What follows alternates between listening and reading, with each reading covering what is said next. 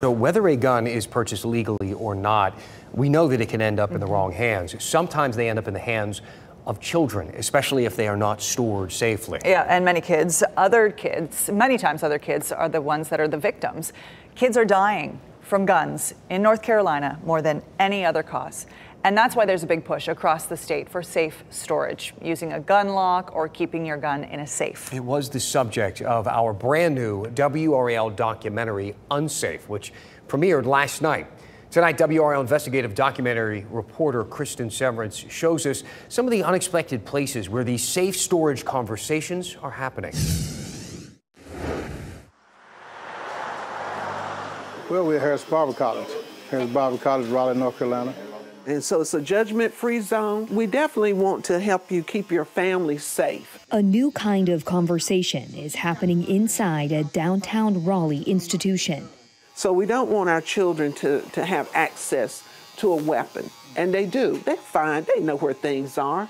We've had two instances of 3-year-olds who shot themselves fatally by getting their parents' gun. Advocates and law enforcement officials are talking about guns and safe storage to students and customers at Harris Barber College and barbershops across the area. We also know that kids 0 to 19, the leading cause of death involves guns, particularly in communities of color. That was really important for us that we engage, and we knew a natural spot for that would be the barbershop. Advocates are visiting barbershops with a Wake County Sheriff's deputy who demonstrates how to use a lock. They also hand out free gun locks.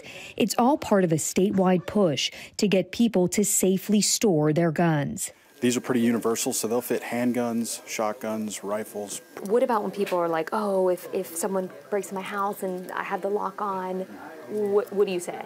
We say, obviously, a safe is the best option. I mean, best practices, we want to see people with a safe. People can't afford a safe, or if they don't have a place to put a safe.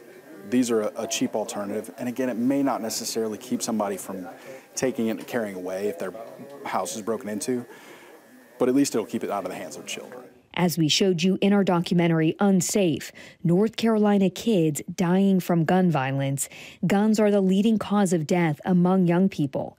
600 kids have died from guns since 2017.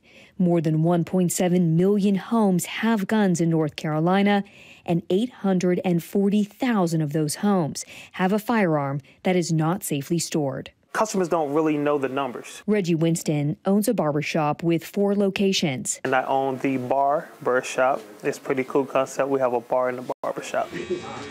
He said customers want to talk about this. Typically, we hear about the gunshots and the gun violence, but we don't hear about the accidental and the suicides. So when you present those numbers to them and explain how it affects our community so much, they're blown away.